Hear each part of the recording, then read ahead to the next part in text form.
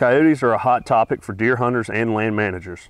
Coyotes do predate on deer fawn some, and occasionally on adult deer, but their diets typically consist of small mammals. To determine if you have a coyote issue, keep records from hunter observation and trail cameras regarding the number of fawns per doe and the number of coyotes. If coyotes are causing fawn recruitment issues, there are a few ways to mitigate the damage. First, increase the amount of fawning cover on your property and distribute it as evenly as possible. Large, irregular shaped areas are better than small openings or thin strips.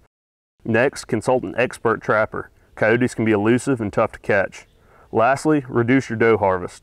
If predation is a continued issue, leaving more does will hopefully increase reproduction and fawn survival, especially when coupled with increased fawning cover and trapping efforts.